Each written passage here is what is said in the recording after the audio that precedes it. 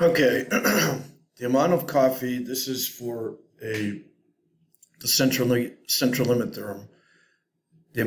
Chapter 7, the amount of coffee that people drink per day is normally distributed with the mean of 17 ounces and a standard deviation of 6 ounces, okay? 33 people selected, all right? The one thing you have to know is that the distribution of the X, which is the population, okay, which is simply the information given. 17 ounces for the mean, 6 ounces for the standard deviation, okay? That's very simple. It should be 100% part A every time, just goes there. Whatever the mean is given goes there. Whatever the standard deviation goes there. However, now, for the sampling distribution, which is designated by X bar, the mean that's given is still the same, okay? It's still 17. However, the standard deviation is given by this equation. The standard deviation of the sampling distribution is the standard deviation of the population, which is given in the problem, divided by the square root of n. This is also known as the standard error. So if you ever, and there's future problems actually in chapter 9, I believe, 9, yeah, that asks you questions, what is the standard error? Standard error is different from the standard deviation. The standard error takes the standard deviation and divides it by the square root of the sample size, okay? So going back to our problem, so then what I would do is I would take, actually, why don't we do that in Excel? Okay, I'll show you how to do that in Excel. Why is this?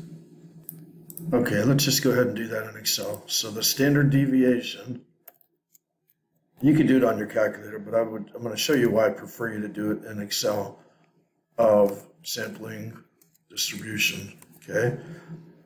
Always hit equal, okay? All right, let's put the mean up here. The mean, so I remember what it is for future problem. The mean is, okay, to save time, I set everything up in Excel. I paused it. So if we go back to the problem, again, I need to find out what this number is. The standard deviation of the sampling distribution. That's what this number is right here. That's what you're going to enter right here. And we're going to get this answer, watch in Excel. And you can do this on your calculator too, but I'm going to show you how to do this in Excel, and I'm going to show you why.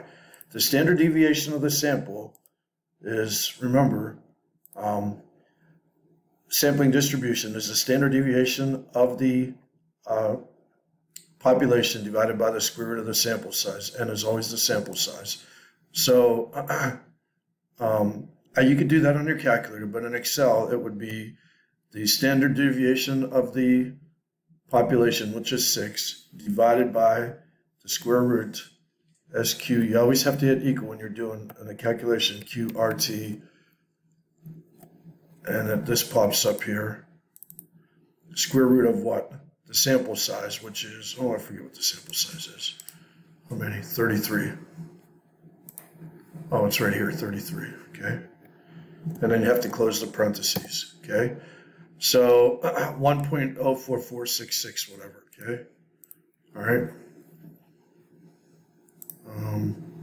45, okay, if you round it to the places they did, okay? All right. So now that's the standard deviation of the sample distribution, okay? So now the next question is, what is the probability that I randomly select one person and it's between 16.6 and 17.1 ounces a day, okay? Well, one person, the standard deviation, we used a population standard deviation because what's the square root of 1, okay? Sample size is 1, n is 1. What's the square root of 1? 1. What's the population standard deviation? Divided by 1, population standard deviation. So for one sample, we do the same thing we did last chapter, except, we do exactly the same thing we did for last chapter. For the probability of less than, so to get the probability between 16.6 and 17.1, we do less than 16.6, probability less than 17.1, and we subtract the 1 from the other, just like we did last chapter. And how did we do that last chapter? We used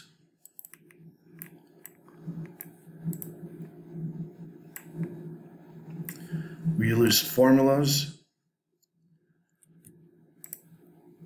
more function statistical, norm.dist.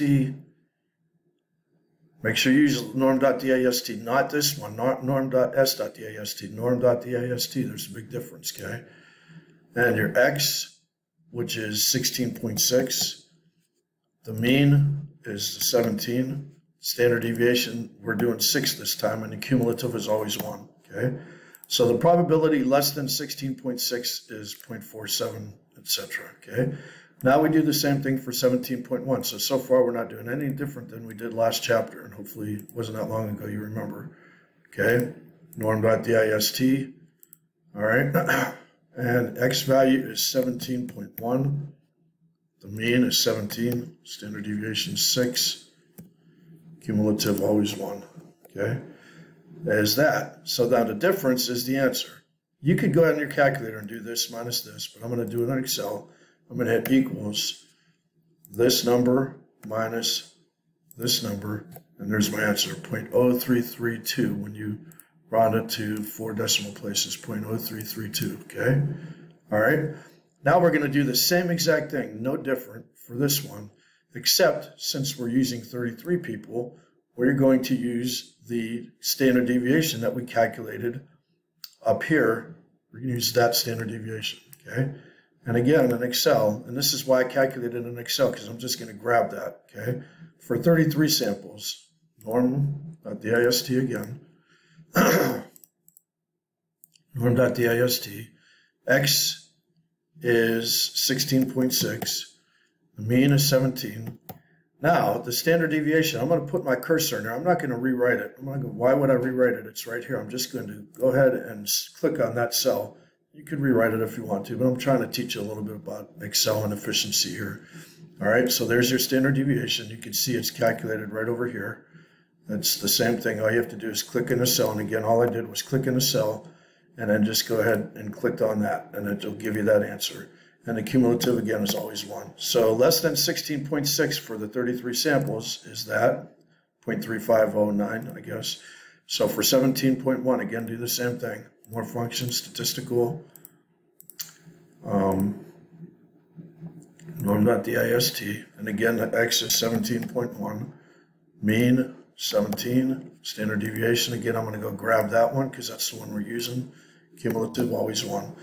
And again, I could go in my calculator and do this one minus this one, but I'm going to make it easy. I'm going to hit equals. You always have to hit equals when you're doing a thing, when you're doing a calculation, equals this number, cell, whatever's in that cell, minus the number in that cell. And there's going to be your answer, 0.1873 when you round, 0.1872, okay.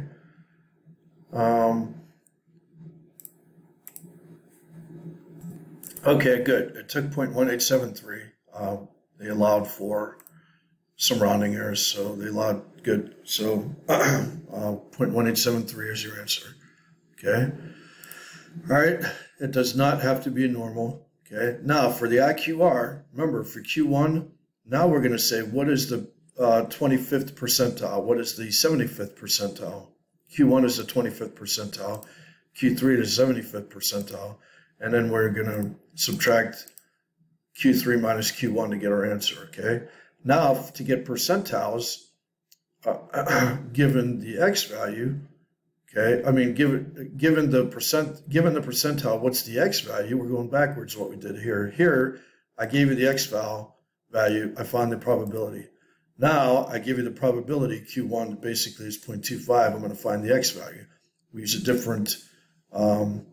for Q1, we're going to label that Q1. We're going to use a different formula for this time. It's going to be right below the one we just did. We're going to use norm.inv this time. Norm.inv, okay? Right below the one we just did. Now you're going to give the probability. Again, probability is 0.25, all right? The mean is 17, okay? And the standard deviation, they asked for the 33 coffee drinkers, right? So since they asked for the 33 coffee drinkers, I'm going to use the probability that we calculated in the sampling distribution, which is this one right here, okay? All right, so there it is, 16.2955, okay?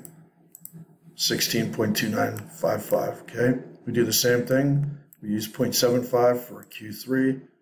So Q3 is 0.75, so we go formulas, more functions, statistical, norm.inv again, probability 0.75, mean is 17, standard deviation. Go ahead and grab that, okay? And there's that answer for Q3, 17.7045, okay? And of course, the IQR is the difference between the two. So again, I'm going to hit equals this minus this and enter. And there's our IQR. And 1.408, 1.4090, 1.4090, 1.409, okay? All right, hope that helps.